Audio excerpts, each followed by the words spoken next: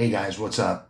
Today I'm just going to do a quick demo of something that I really like and I think is extremely important and also valuable, and that is using the Google Workspace, this service, as your business email, but also more importantly, and I think that a lot of people don't know, is that if you purchase the Google Workspace Standard account, you get an automatic 2 terabytes of cloud storage. So I think a lot of you out there are using the free version of various tools, and they'll give you 2 gigabytes or 20 or 30 gigabytes. But if you do video, or if you do fly drones, or if you have a lot of pictures or whatever, maybe you collect movies or whatever it is, you probably know that 30 gigabytes is abs- not much.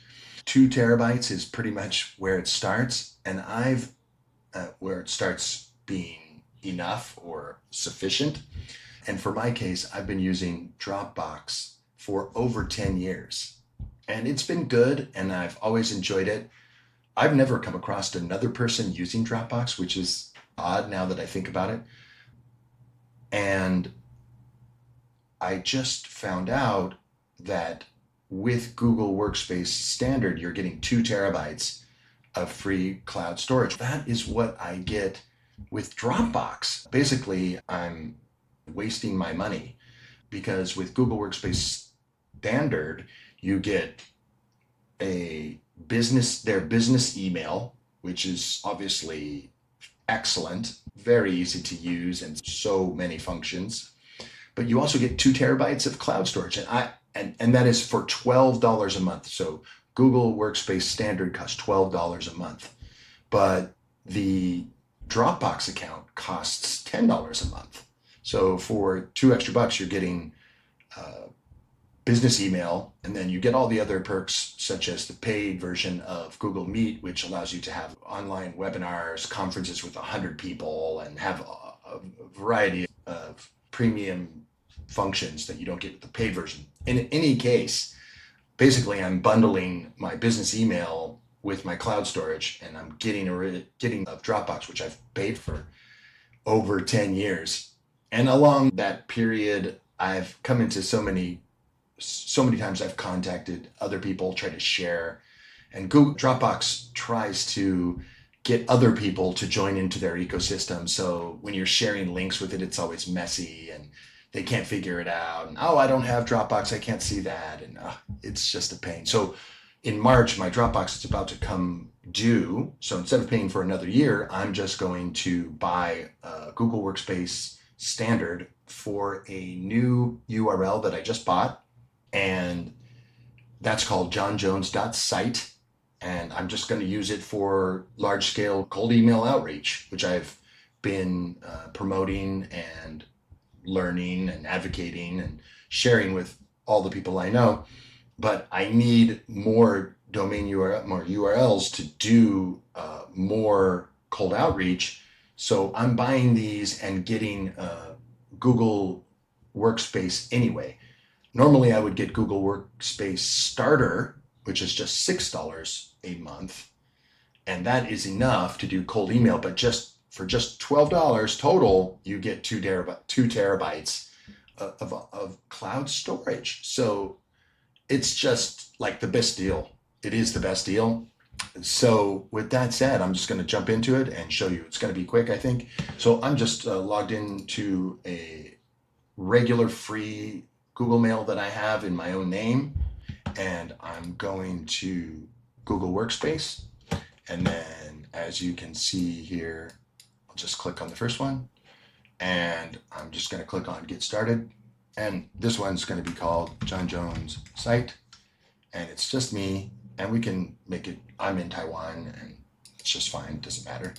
And so I'm going to put my full name here, and we're going to make this under my free Google Mail, and I'm going to set up my existing domain. So I have johnjones.site, and I just bought that at Namecheap for $1.98 for the first year, and then I think the second year was $5.98. So it's extremely cheap to do this as well. and I'm just going to use it to send cold email. So now we're going to set up this domain, and I'm just going to put John at johnjones.site, and this password, we can either generate one. So just to emphasize, one of the things that I really advocate is keeping a password safe, and you can use FreePass or LastPass or whatever it is online, whether it's paid or free, but you definitely should be having a password safe. So that is one of the things that I most adamant about and advocate for. And so I use this one called Password Safe. It's free. And what I'm going to do is I actually have a group here where I keep all John Jones passwords right here. And then I'm just going to click on this group and right click and add entry. And so this is going to be johnjones.site Google Workspace. And as I'll make the username John at johnjones.site. And so I'm going to generate, you have a password policy, and we can actually make it strong, up 20 characters. And I can generate here, and I'm going to change this one later, so it doesn't matter. I'm going to change this later, so for safety. But that's a good idea to use a strong password and also to keep it in one place in a password safe. So no matter what you do, where you go, where you're at, or whether you're on your laptop, your PC, or your mobile phone, you can instantly access all your passwords and you'll never lose them. You keep the password database in the cloud. It's encrypted. No one knows where it is. It's completely safe. So here we are. So they're prompting me to get Business Standard, which is absolutely fine. And look, they're even giving me, look at this, they're giving me 25% off for the first 3 months, which is awesome. And look, you get the first thing, just as I was saying, 2 terabytes of cloud storage, and then you get, of course, your custom secure business email, which is what we want for cold outreach. And yeah, right now they're giving us a little bit of free AI. And then, as I said, Google Meet, you can have 150 participants. Whether you use that or not is irrelevant. It's just, it's something that comes with the paid level, and so on and so forth. I bet if we went online, we could probably find a promo code. But anyway, this is just awesome. $10.80 per month. We're getting it. So I'm just going to try for free for 14 days. And it's just awesome. So basically that is the price of Dropbox. That's the price of Dropbox. So they do want me to put in a VAT ID. I'm going to probably blur this just so that it's for free. Okay, so he wants me to add the AI on for an extra fee. I don't want that. Maybe nice in the future, but for right now, we've got that completely taken care of. So we're going to set up the domain. It likely has detected that URL is at Namecheap, and it is. And so we're going to just follow these instructions. First thing I need to do is set up a text record there. So I'm going to collect this value right there. I'm going to pop on over to Namecheap, which is right here. Site. I'm going to go into Manage, and then I'm going to Advanced DNS, and I'm going to come right here, and I can just click on Add New Record, and then I can choose a text record, and the host value is just the @ which is your URL, and then I'm going to copy paste the verification snippet in here and click on this little green check mark, and that's done. I'm going to go back here, and I'm going to click on the check mark here and then confirm that. So sometimes that's fast, sometimes that's slow. We'll see. Just one of those things. Have to be patient. Okay. Excellent. Verified in just under a minute. Okay. Activate it. Continue to start using your Gmail with your domain. There we are. And we're just going to have the one user. Proceed with activation. And the second part of that is you need to add the MX record. So that's the DNS record that controls the emails. And so we've got 2 here, priority 1 and this one. So priority 1 is easy enough to remember. I'm just going to grab the value here. I'm going to pop back on over to Namecheap and then scroll down to the next section. I think, yeah, this is the mail settings here. Yeah, mail settings. And in this case, we're going to do a custom MX record. So then I am just going to put the value in here, put the priority in here, and the host is always going to be the @ I'm going to save the changes, and then I'll come back here, and then I will click on the checkbox and press confirm, and we'll just have to wait for another few seconds. Excellent. Just a few seconds and we're verified. So now we could add users more if we need them. I'm not going to. I really just want this for two things. The cold email. I need the Google Workspace to do cold outreach with this domain and with this email, and then I want the 2 terabytes of storage. So that's what I'm doing that for today. Explore Google Workspace like that. What's your main goal? Yeah, connect with customers. Yeah, we could just give that a miss if we wanted. These are all changing. So do you already use any of these? Yeah, we do. We do use pretty much all of them. Lots of nice stuff here. This is getting better and better by the day. Nice. So it's doing this based on, yeah. So we could go right through these, do some two-step, I don't need this, and yeah, personalize everything. I'm just gonna minimize these and use your workspace. Free up time, create your booking page. Yeah, these are all cool. And if this was your first time, this would be neat. Yeah, I'm gonna be uploading files to Drive, but that'll be later. Excellent.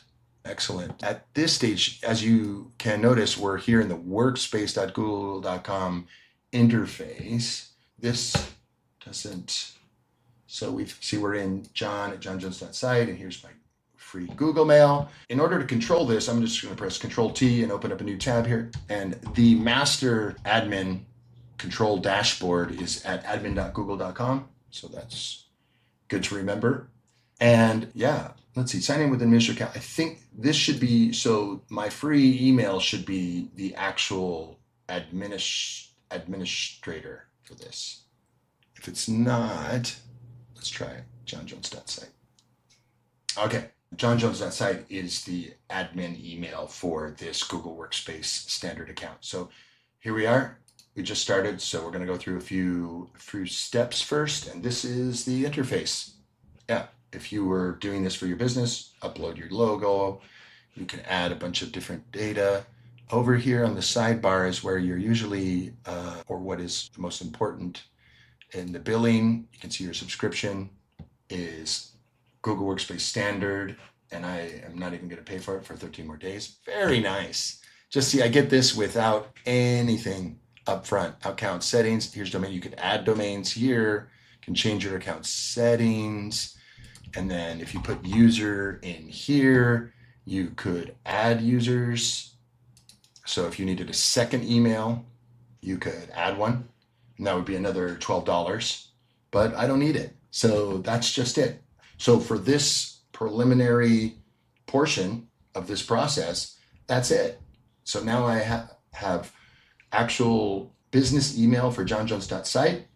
So I can use that immediately and instantly for cold outreach, or at least I can start warming up the email account for cold outreach. And then I have 2 terabytes of cloud storage. So I'm going to start transferring the valuable and important stuff in my Dropbox account over to this. And then I'll discontinue my Dropbox account, and basically I will have gained an email for cold outreach and plus 2 terabytes of cloud storage, and I would have lost or canceled a nearly equal subscription for just 2 terabytes of cloud storage. And in Dropbox, which I'd like to say now here in 2025, it's far less useful and compatible. It's almost, you know what? Dropbox at this point is almost, I want to say it's almost dead. It's definitely like last week's news or last year's news. Yeah, I've never met anyone using it. So yeah, it's fun, and I'm moving on, changing, evolving, and getting better. And this is the first step. So I hope you guys appreciate that. I think it helps a lot. And I'm absolutely certain from firsthand experience, not everyone knows or realizes